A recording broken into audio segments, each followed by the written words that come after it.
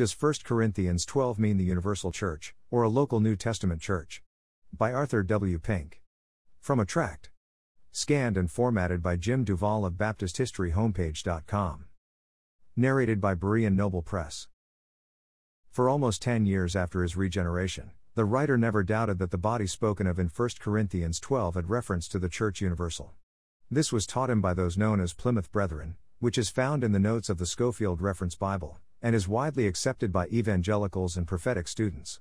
Not until God brought him among Southern Baptists, a high privilege for which he will ever be deeply thankful, did he first hear the above view challenged.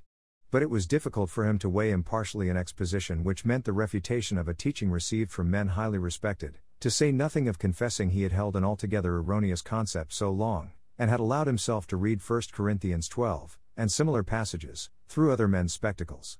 However, of late, the writer has been led to make a prayerful and independent study of the subject for himself, with the result that he is obliged to renounce his former view as utterly untenable and unscriptural. The authorized version of 1 Corinthians 12:13 reads as follows, "For by one Spirit are we all baptized into the body." Concerning this we shall have more to say later on. On 1 Corinthians 12, Dr. Scofield, in his Reference Bible, has this to say, quote, Chapter 12 concerns the Spirit in relation to the body of Christ. This relation is twofold. 1. The baptism with the Spirit forms the body by uniting believers to Christ, the risen and glorified head, and to each other, verses 12 and 13. The symbol of the body thus formed is the natural, human body, verse 12, and all the analogies are freely used, verses 14 to 26. 2. To each believer is given a spiritual enablement and capacity for specific service, etc., etc. End quote. In capitalizing the word body, Dr. Scofield unquestionably has in mind the Church Universal. Should there be any doubt upon this point, it is at once dispelled by a reference to the notes of Dr. Scofield on Hebrews 12:23.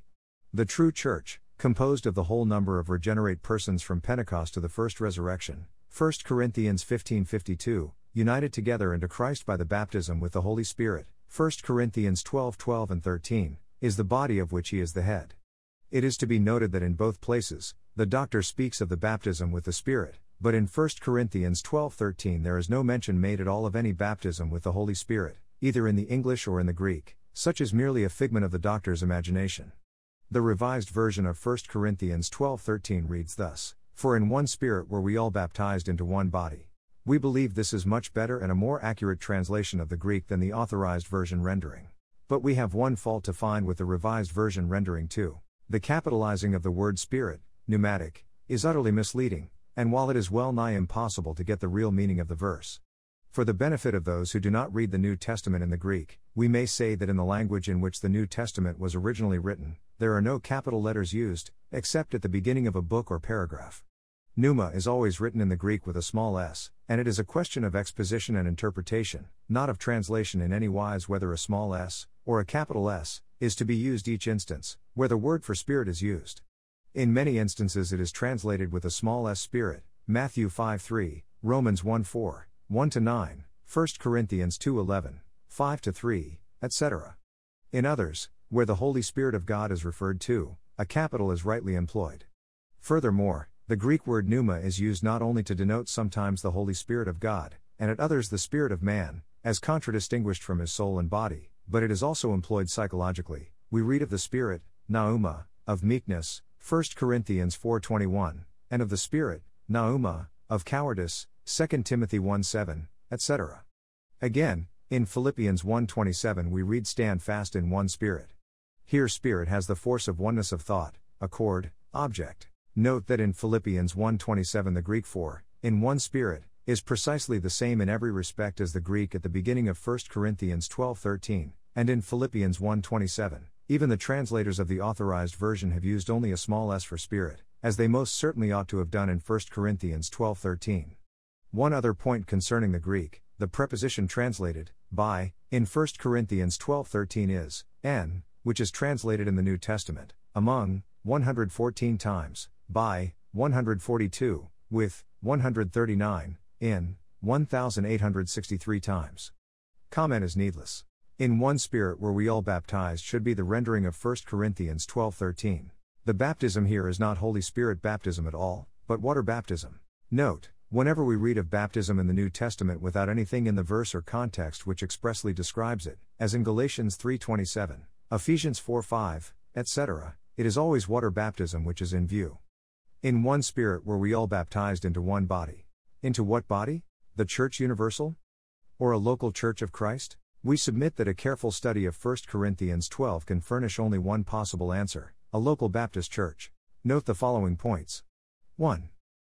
The head of the body described here in 1 Corinthians 12 is seen to be on earth, verses 16, 17.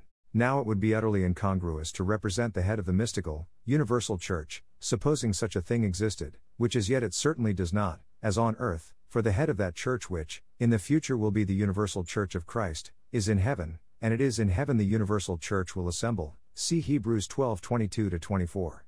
But it is perfectly fitting to represent, in the illustration of the human body, the head of the local church is on earth, for wherever a local New Testament church assembles for worship or to transact business for Christ, he is in their midst, Matthew 18:20.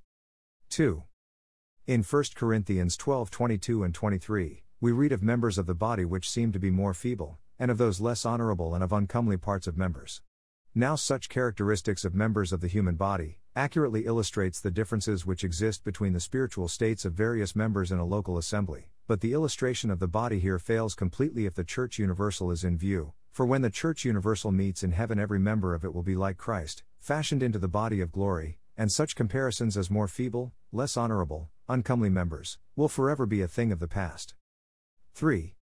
In 1 Corinthians 12:24 the Apostle speaks of what God has done, in order that there should be no schism in the body, verse 25. Now let any impartial reader ask, in what body is a schism, division, possible? Certainly not in the Church Universal, for that is solely of divine workmanship, into which human responsibility and failure do not enter.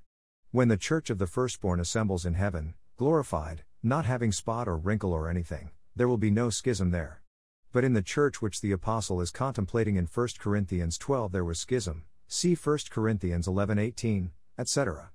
Therefore it is proof positive that it is the local church, and not the Church Universal, which is in view in 1 Corinthians 12. 4. In Corinthians 12:26 we read, and whether one member suffer, all the members suffer with it, or one member be honored, all the members rejoice with it. Now is this true of a universal church? Certainly not. Is it true that whenever a believer in Christ in India or China, of whom I have never even heard, suffers, that all the members, all believers in America, suffers with it or him?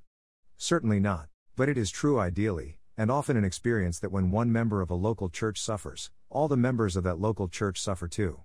We must refrain from adding further arguments. Sufficient has been advanced, we trust, to prove that the body referred to in 1 Corinthians 12:13 is a local church, and that the human body is here used to illustrate the mutual dependence and relationship existing between its various members.